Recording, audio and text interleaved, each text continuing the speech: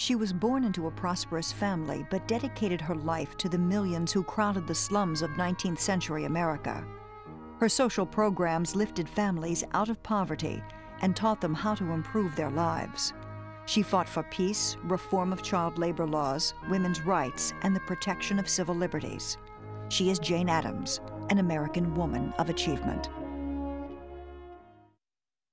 Lift every voice and sing till earth and heaven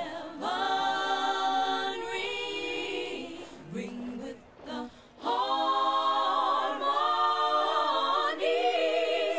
of liberty. Let us march on till victory. The Constitution of the is won. Chicago in the 1880s. Like many large American cities, it was a place of hope and a place of despair for the thousands of immigrants who dreamed of a better life in the new homeland. Many couldn't speak English, couldn't communicate, and didn't know American customs. They worked for low wages under terrible working conditions, simply to feed themselves and their families. Jane Addams saw the struggle to survive, but watching wasn't enough for Addams. She wanted to help, to make a difference. In the fall of 1889, Addams and lifelong friend Ellen Starr moved into a shabby, rambling old house.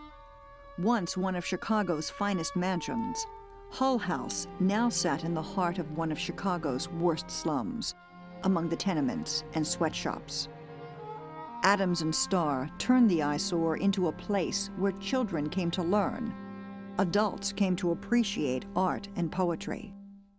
But most of all, Hull House was a place that inspired social change at a time when change was desperately needed.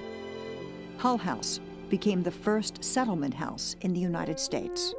These were women-defined institutions which were formed by people like Jane Addams, Florence Kelley, where women who were college graduates but really had no careers to go into because the society did not provide for careers for them, came together to live together in houses in, for the most part, inner city areas of Chicago, New York, Boston, etc., to try to deal with the problems of the immigrant populations and the health problems of malnutrition and of poor factory conditions, and to work with the people in the neighborhood to try to make their lives better and different. With an army of volunteers, Jane opened a daycare center and started kindergarten classes. Those who came to Hull House could learn to speak English, take citizenship classes, participate and enjoy theater productions and musical evenings. Because of Jane Addams, Hull House became a place where people who needed help found it. Jane Addams was certainly one of the most important women during her lifetime, a very influential person.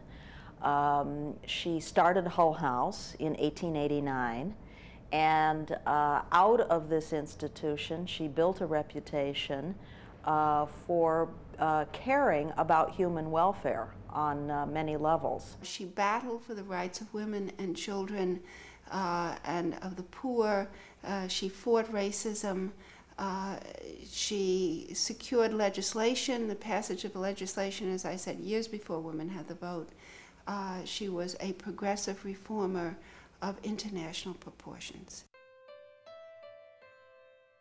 Jane Addams was born on September 6, 1860, in the small town of Cedarville, Illinois, the youngest of 5 children born to John and Sarah Addams. 2 years after Jane's birth, her mother, pregnant with her 6th child, died. With the country deeply divided over the issue of slavery, the 1860s were stormy, turbulent times. The bloody years of the Civil War were near. John Addams was a Quaker, adamantly opposed to slavery and war. A successful businessman and state senator, Addams often shared his anti-slavery views with good friend and Senate colleague Abraham Lincoln. From an early age, Jane heard debates and discussions about slavery. Jane Addams, I think, had a very close and adoring relationship with her father. She was, as a child, she played at Abraham Lincoln's knee. She heard all sorts of discussions of the Civil War and the issues around the extension of slavery, etc., into the territories discussed. So her father showed her that a good person, a civilly conscious person, was politically active, took hard political stands, and fought for them. Along with a strong code of ethics, John Addams made sure his daughter received a good education. He believed in education for women and had a great influence on Jane Addams. In going to college in the 1880s, was a member of the first generation of women in the United States to go to college in great numbers.